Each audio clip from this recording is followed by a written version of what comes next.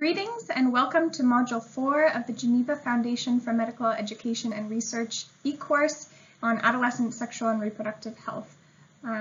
It's a pleasure to congratulate you on reaching the halfway point of this e-course, and I really look forward to taking you through this next module on safe abortion care. Again, my name is Marina Plesons. I work with the World Health Organization's Department of Sexual and Reproductive Health and Research in Geneva, Switzerland. Let's get started. So the first slide, as we've shown in all of the modules, discusses definitions related to safe abortion care. First is induced abortion. Induced abortion is the intentional loss of an intrauterine pregnancy due to medical or surgical means. Then the next three definitions relate to different categories or classifications of abortion: safe abortion, less safe abortion, and least safe abortion. The safe abortion definition is abortion that meets all three of the following criteria. First, it's done with a method recommended by WHO, that is medical abortion, vacuum aspiration, dilation, and evacuation. The second is that it is appropriate to the pregnancy duration. And the third is that it is supported by a trained healthcare provider. Less safe abortion, on the other hand, is abortion that one is done by a trained healthcare provider, but with an outdated method, for example, a sharp curettage, or it is done using a WHO recommended method, but without information and support from a trained individual. Finally, least safe abortion is abortion that's provided by an untrained individuals using dangerous methods, for example, ingestion of caustic substances. So what is the rationale for providing safe abortion care to adolescents? The first point is that unsafe abortion is an important problem. The Guttmacher Institute in 2019 estimated that 5.7 million girls aged 15 to 19 years undergo abortions every year in low and middle income countries, the majority of which are unsafe. Second point is that unsafe abortions in adolescents have major health consequences. Compared to older women, adolescents are more likely to seek abortions from untrained providers. They're more likely to have a self-induced abortion, to terminate pregnancies after the first trimester, to delay seeking medical care for complications following unsafe abortions.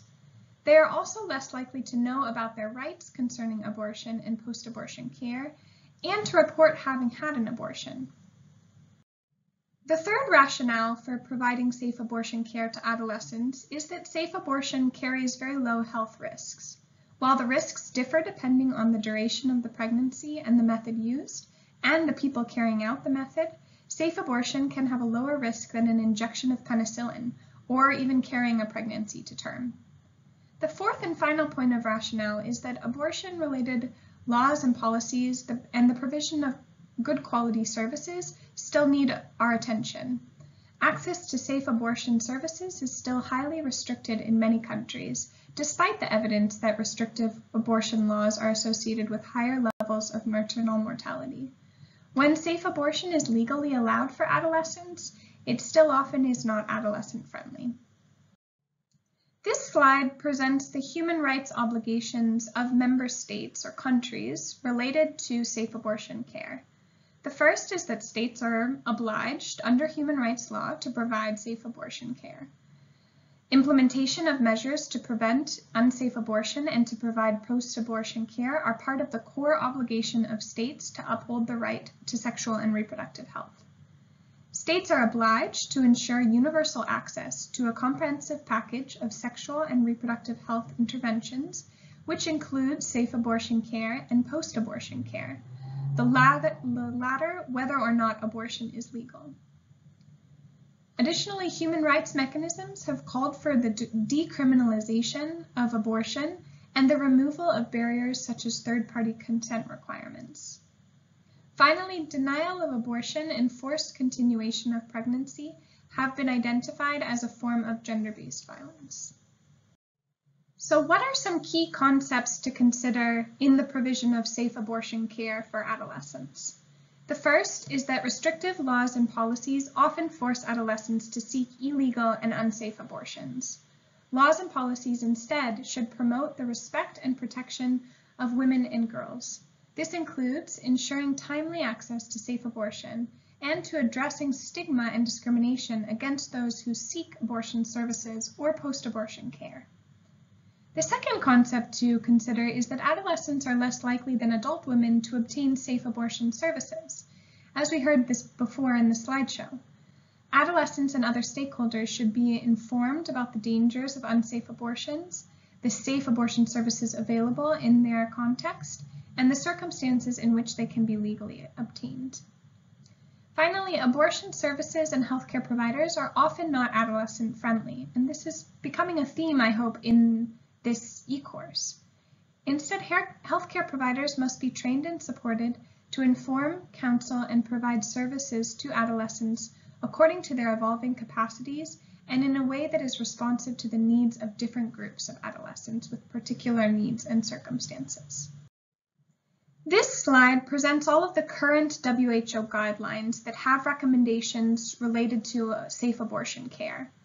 You can see that the most recent one is one on medical management of abortion that was published in 2018. There's a guidance on safe abortion, technical and policy guidance for health systems. There's the same guidance that we saw in some of the previous modules titled WHO Guidelines on Preventing Early Pregnancy and Poor Reproductive Outcomes among Adolescents in Developing Countries. And this document issues some very specific recommendations for adolescents at the policy, community, health facility, and individual level. At the policy level, it recommends to ensure that laws and policies enable adolescents to obtain safe abortion services. At the community level, it recommends to identify and overcome barriers for the provision of safe abortion services. At the health facility level, it recommends to ensure that adolescents have access to post-abortion care regardless of whether the abortion or attempted abortion was legal. And finally, at the individual level, it recommends to inform adolescents and other stakeholders about the dangers of unsafe methods of interrupting a pregnancy, the safe abortion services that are legally available, and under what circumstances they can be obtained. Some other guidance that are relevant to this area include health worker roles in providing safe abortion care and post-abortion contraception, and then two additional documents, Ensuring Human Rights in the Provision of Contraceptive Information and Services, Guidance and Recommendations, which deals primarily with contraception, but also includes a few recommendations relevant to abortion. And then the Consolidated Guideline on Sexual and Reproductive Health and Rights for Women Living with HIV. As with all of the other modules, all of these documents are available in the public arena on WHO's webpage, and most, if not all of them, are also available in multiple languages to promote accessibility of their recommendations. This slide presents a few complementary documents to WHO's guidelines, some that are still WHO documents but are other types of resource materials, and some that have been produced by other organizations. The first is the Clinical Practice Handbook for Safe Abortion, published by WHO in 2014. The second is an interagency statement to which WHO contributed on preventing gender-biased sex selection. The third and the fourth are related to sexual health, the first one on sexual health, human rights, and the law, and the fourth one on sexual health and its linkages to reproductive health, an operational approach. Both of these are also WHO documents. The next document is not a WHO document, but it's a journal article titled Abortion Care for Adolescents and Young Women, published in the International Journal of Gynecology and Obstetrics. The second to last document is a document titled Adolescents' Need for and Use of Abortion Services in Developing Countries, published by Guttmacher Institute. And the final one is a provision of abortion care for adolescents and young women, a systematic review published by IPAS, an organization as well. Again, all of these materials are available in the public arena, and at least the WHO ones, many of these should be available in multiple languages. The next two slides provide some of the recommendations related to safe abortion care that are included in the Not on Pause technical brief on responding to the sexual and reproductive health needs of adolescents in the context of the COVID-19 crisis. So what are some specific measures for delivering safe abortion care services in the context of COVID-19? The first is that programs should inform adolescents where and how to access comprehensive abortion care, including safe abortion, to the full extent of the law, and post-abortion care through appropriate channels. The second is that in health facilities, ensure that comprehensive abortion care remains available for adolescents, that it is safe, and that it is provided respectfully and confidentially. The third is that to consider relaxing policies to enable the use of telemedicine for the provision of medical abortion to adolescents to avoid unnecessary clinical visits. And the final recommendation on this page is to consider reducing barriers that delay access to care and therefore increase risks of adolescents reverting to unsafe abortion practices. In particular, consider waiving restrictions if these exist, such as on age, parental spousal consent, or marital status, and providing services subsidized or free of charge within the relevant legal framework and in line with international guidelines. Continuing from the previous slide, the technical brief also includes 3 additional recommendations: to ensure that gender-based violence prevention and treatment services are available to the adolescent during the care encounter, or that the adolescent is referred based on their individual situation; to ensure that sexually transmitted infection services are available to the adolescent during the care encounter, or that the adolescent is referred based on their individual situation, just as above. And finally, to counsel adolescents on and provide post-abortion contraception where desired in order to avoid rapid repeat pregnancy.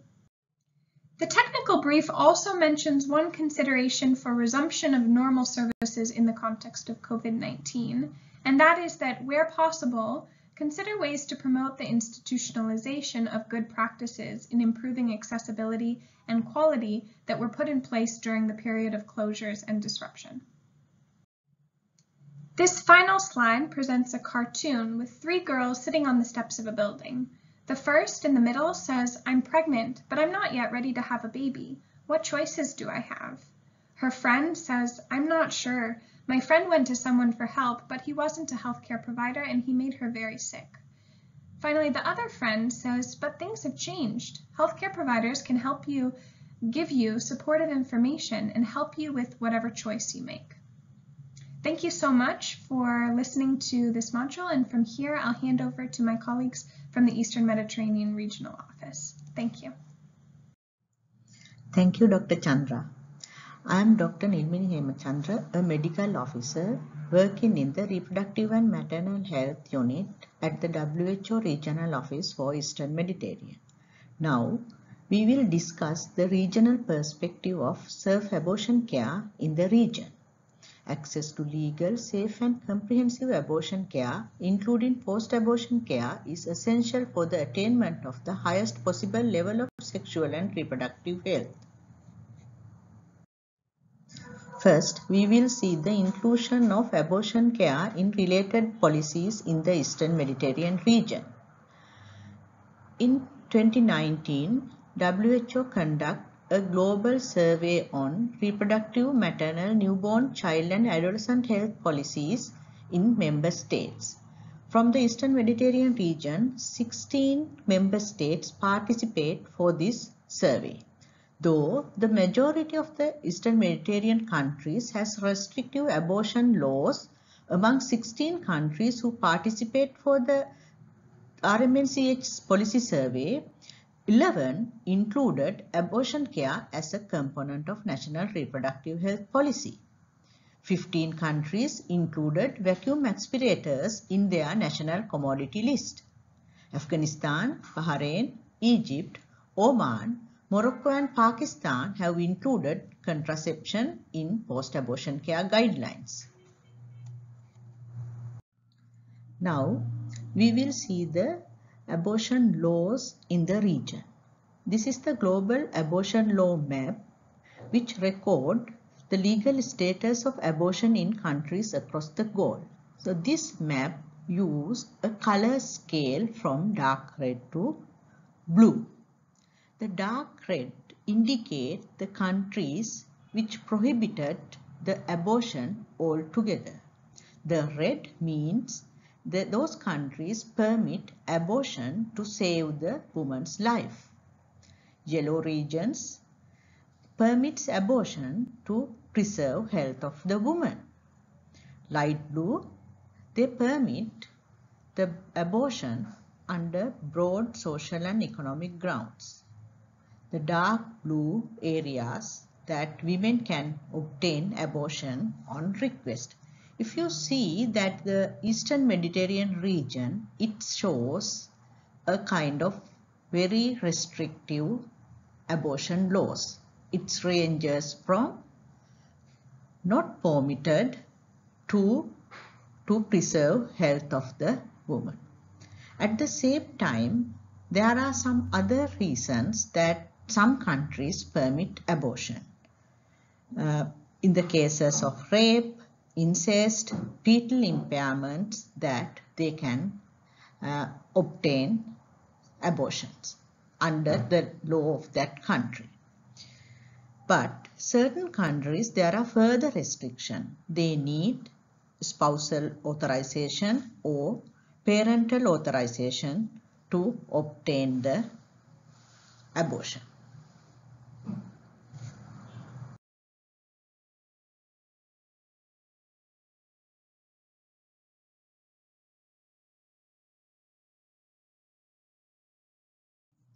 Region faces many challenges regarding abortion and abortion care.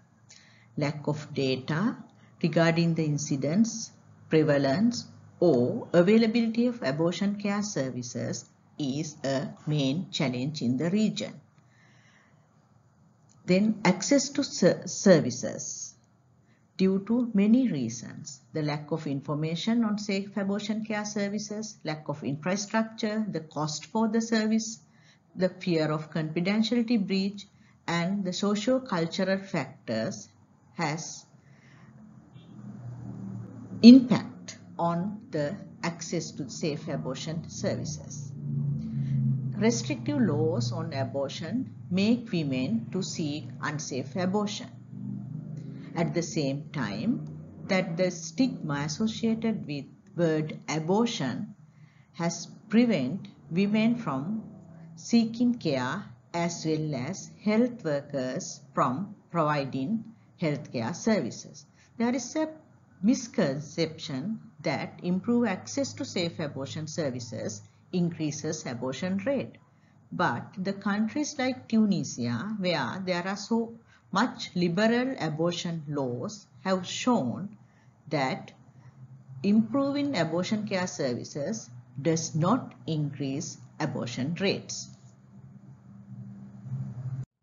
Lack of political commitment to support safe abortion care services is a major challenge in the region. Politicians refrain from engaging in efforts to expand and modernize the provision of abortion care due to cultural and religious reasons. Choice and competency of service provider is another challenge. Service providers are not skilled enough to address the needs of adolescents seeking for abortion care, and at the same time, adolescents are prefer to obtain services from the female healthcare workers. The political conflicts in various countries make adolescents more vulnerable to unplanned pregnancies, leading to increased needs for abortion, where most of the countries it is unavailable or so restrictive. Now, we will see the regional opportunities to improve abortion care services in the region. WHO guidance on self-care can be a shift towards combating stigma and privacy challenges by removing the need for healthcare providers as middle persons. At the same time, with the COVID-19 pandemic, the digital technologies used in medical care has improved.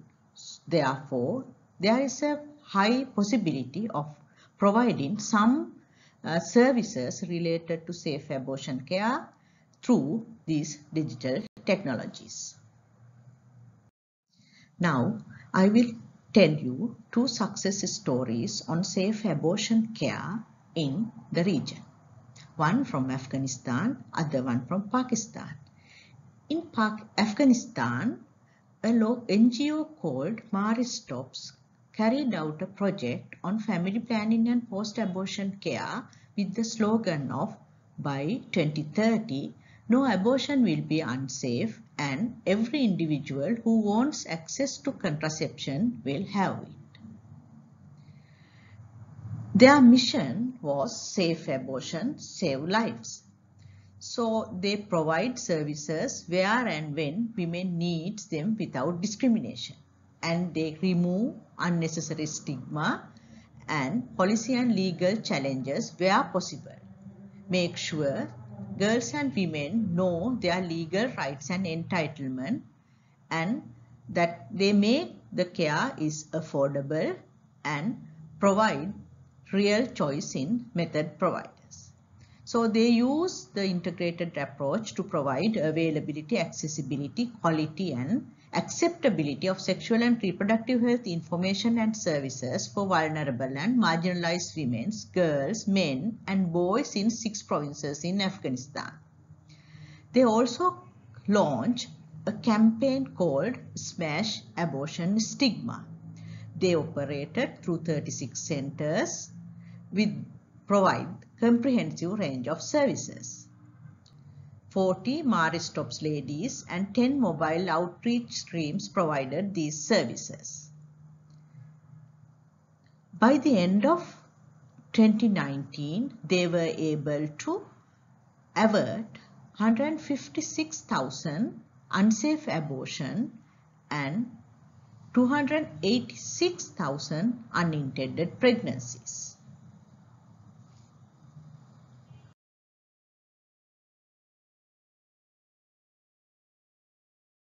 The next success story comes from Pakistan. IPAS, a NGO, addressed the public health crisis of unsafe abortion in Pakistan, leading government directly address maternal deaths through a series of steps at the national and provincial level which improved key aspects of the abortion care services. They carried out this project from 2012 to 2018. They used several strategies to achieve their results. They launched a successful advocacy campaign where the key provincial stakeholders discuss the impact of unsafe abortion on women and girls and identify a common solutions for mitigating this impact, primarily by advocating for the use of latest WHO-endorsed uterine evacuation technologies. They established Punjab Reproductive Health Technology Assessment Committee, which was able to include misoprostol and the manual vacuum aspiration in the essential package of health services and essential list as the reproductive health technology of choice for providing safe uterine evacuation and post-abortion care. The project used task shifting as one of their strategies. They trained mid-level providers in uterine evacuation and post-abortion care technologies. They advocate and included medical abortion use misoprostol in midwifery curriculum. The initiative started several activities to improve the safe abortion care services in their project area.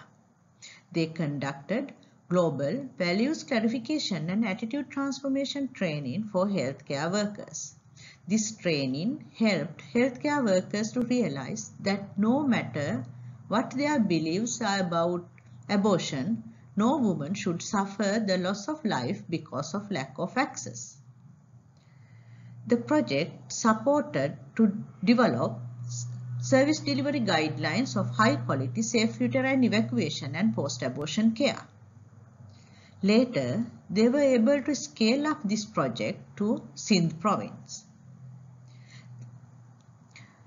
They highlight the challenges faced by the Pakistani women in accessing safe abortion care in UN Human Rights Committee. The standards and guidelines on safe abortion care was endorsed by the Ministry of Health in March 2018. And the Ministry of Health issued a statement specially mentioning the adolescents and disadvantaged women and girls in rural areas, highlighting the needs of these marginalized populations.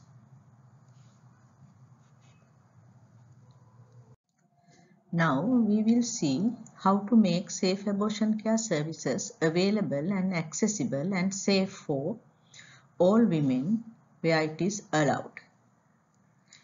First, we need to ensure data availability which facilitate the evidence-based decision making to improve abortion care services.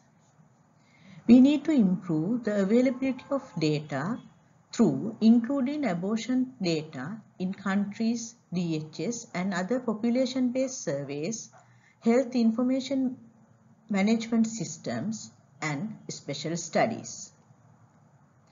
Secondly, we need to improve the access to the services through improve the quality of ASRH services, improving professional skills including counseling, reduce barriers to access to quality services and information, improve awareness regarding legal status of abortion in the country and the safe abortion care service availability. The next step is we need to prevent abortions. To prevent abortions, we need to prevent unwanted and unplanned pregnancies. For that, we need to improve our focus and strategies on preventing early marriages. And we need to improve the comprehensive sexual education at schools to empower adolescents, young people regarding how to prevent unwanted and unplanned pregnancies. Then the family planning services and supplies needs to be available for all, girls, boys, women and men. The post-abortion care services needs to be available for all. The next strategy to improve the safe abortion care services in a country is creating enabling environments at the policy level. The policy makers needs to collaborate with community groups, religious leaders, clinical professionals, and look beyond the pregnancy termination or abortion and its legal ground.